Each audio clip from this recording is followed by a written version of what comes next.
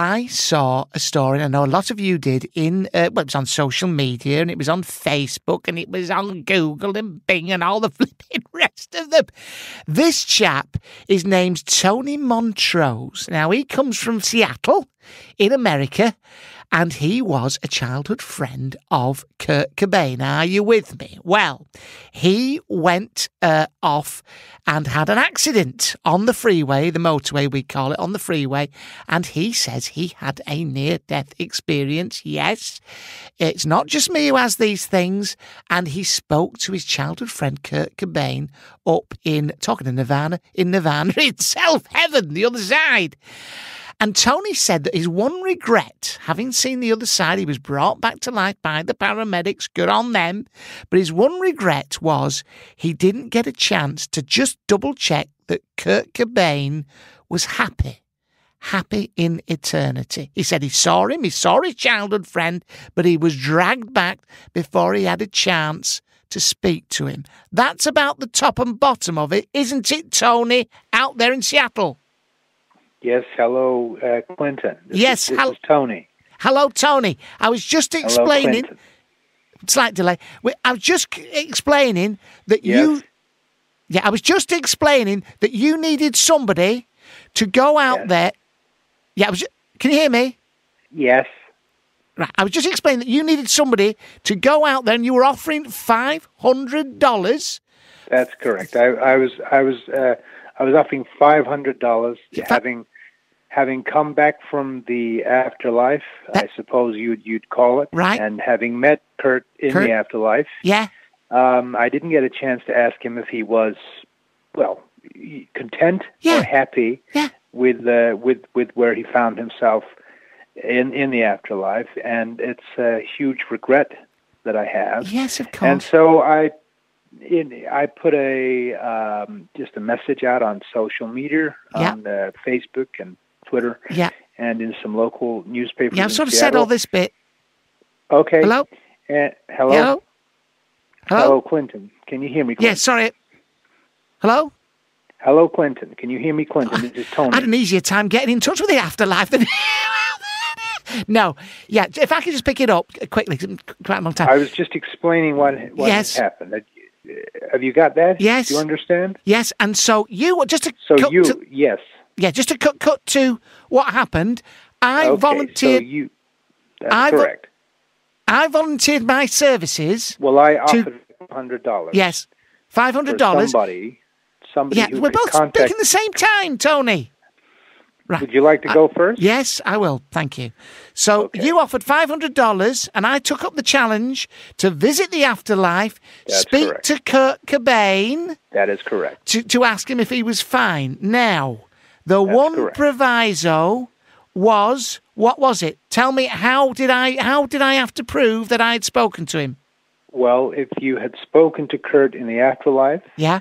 If you asked him what he called me when we were at school together as children, then that would be proof enough for me to trust you that you'd actually spoken to Kurt Cobain in the afterlife. Right. Very simple. I'm here to tell you something. It's called proof of life. Of course, in this case, it would be proof of death. Right. Well, proof of afterlife. Yes. But it would be proof. Yes. Proof is what I need. Yes, you'll understand. Yeah, we've established that. Now, I am here to tell you, Tony, that I made contact with Kurt Cobain. Well, this is encouraging. Yes. I saw the afterlife. Sorry? Very encouraging news, Clinton. Yes. I saw the afterlife. First of all, how would you describe that? Well, going into the afterlife for me was very much like slow motion. So everything slows down. Wasn't it? Yeah. And for me, I was in a traffic accident. Yes. On the freeway. And first of all, as soon as the impact occurred, I was lifted out of my body. And I floated above my body. Yes. And then I was whisked away in what seemed to me to be slow motion. Yeah. Towards a very bright light. I know it sounds like a cliche, and it's something you hear people say often, but it is actually In my experience, I found it to be true. It was a very bright light. Yeah. And then as you head towards this bright light, you enter a tunnel. Yeah, tunnel, yeah. This is all rings true. This is also how I levitate myself. As you say, very slow motion. What was your experience of going into I'm just saying, I'm just telling you what that is. Okay.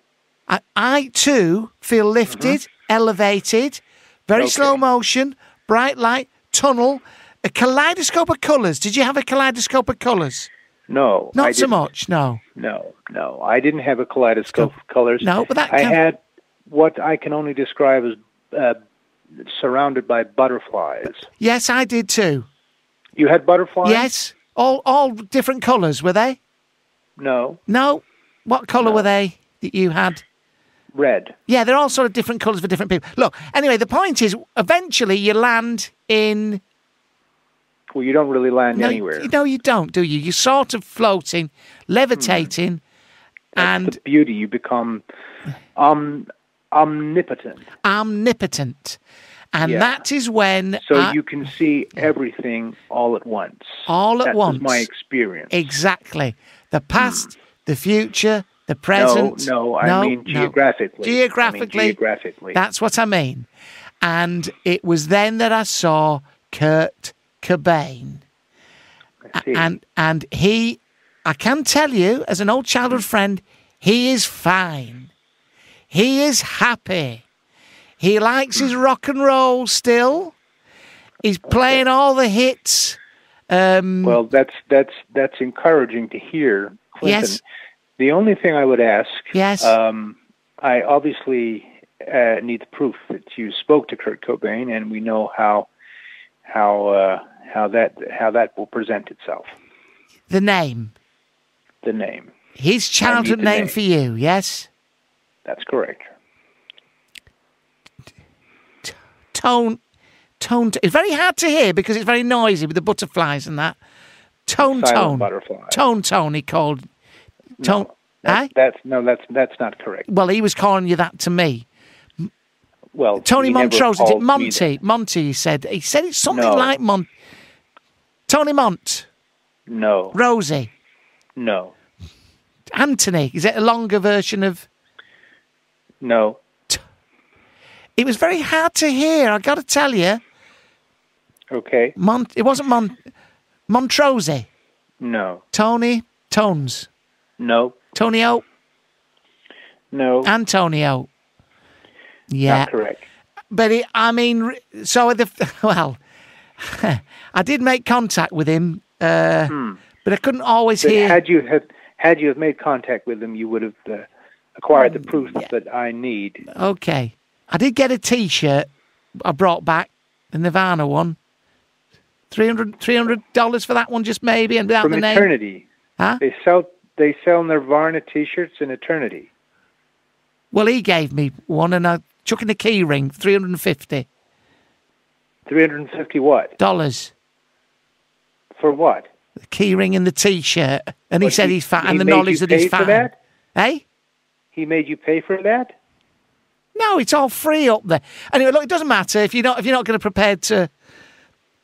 I can send it to you. Oh, you got the T-shirt and the key ring for me? Yes, I have. From him? Yes, indeed. Well, no, I don't. I'm not interested in that. I don't need it. Well, he is in good spirits, I'm happy to say, and we'll just forget it. And you go along your way, and he wants you to know. Good luck to your wife and family. I don't have a wife or family. I'm gay. Well, your family, he said. It was, as I said, it's hard to hear. And he says, good luck. And thank you, Tony. Best of luck with everything. And it's nice. The money's nothing. That cheapens the experience, really. So let's say, well done, Tony. Good luck in life. And he's watching after you. I've just been diagnosed with terminal cancer. He says everything's going to be all right, but I'm going to leave it there. So best of luck to you and thank you. And if there's anyone else who would like me to visit, any friends, relatives, don't have to be for financial pecuniary, just let me know and we'll get on with it. Thank you.